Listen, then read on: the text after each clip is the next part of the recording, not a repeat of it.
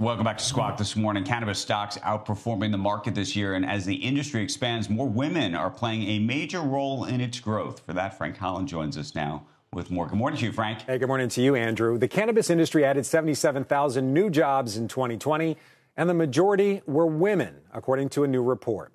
The percentage of women in cannabis had increased from 39% in 2019 to 42% last year. The report also finds that nearly half of all cannabis workers, they've been in the industry a year or less. That dynamic increases the chances for female advancement, according to Carson Humiston, the founder of Banks, a cannabis staffing business. To be able to come and join a company, get equity in the early days, and work in a business for a couple of years, and then technically be considered someone with a lot of experience in cannabis is great and a great opportunity for women. And women as cannabis customers also growing. New data from Ease, a cannabis delivery service in California, shows women have grown to nearly half of their overall customers in 2020. We talked that trend with Caroline Pinot, an adult use dispensary owner in Massachusetts.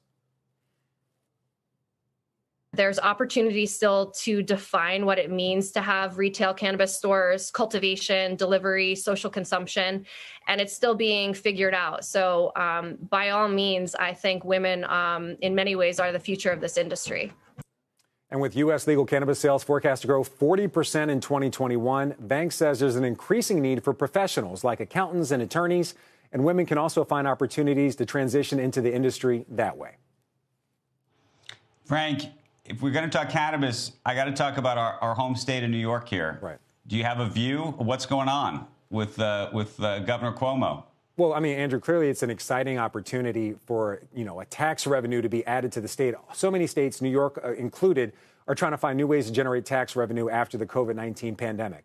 One estimate I've gotten from the parent company, that's the company that puts out Jay-Z's cannabis line, that Manhattan alone is a $1 billion cannabis market. So you can just extrapolate what could it mean for the entire state and how big this market could be.